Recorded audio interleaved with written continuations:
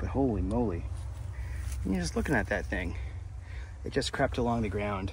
But maybe that's why it got as old as it did without dying.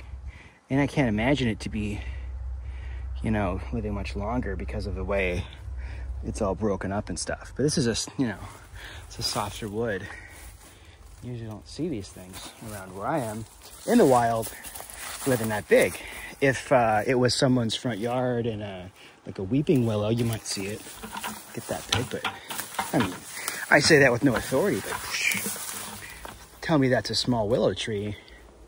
So I would think it's several hundred years old.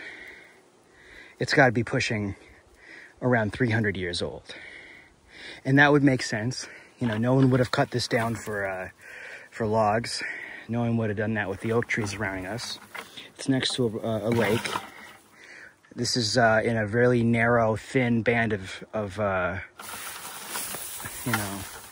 land, so it's probably not good agriculture land.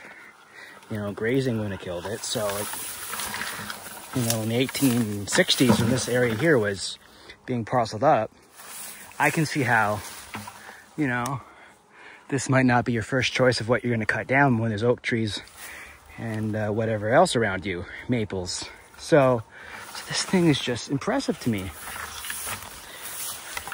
And it sort of sits hidden because it's like a major recreational lake to my left over here, and to my right, this is different parcels of private property. And if you just think about, like, you know, this is all that same tree. This is that same tree. This is that same tree in front of me. It all leads back to that major, you know, large trunk. It's not just a bunch of willow trees. So that makes it, I think, even more impressive. You know, it doesn't tower really high, but it sure is a big old tree. And I found it sort of, right? Maybe? No? Well, anyway, either way. I think it may have been here first. It's very difficult to capture. It's very difficult to capture it on LiDAR or with all the county mapping and stuff, the GIS stuff, the surveys of satellite pictures and stuff. You just can't really get a good picture of it because of the way it's laid in here. Low to the ground and brush. So I'll have to think about if I want to try to leave it alone or help it out, if there's such a thing.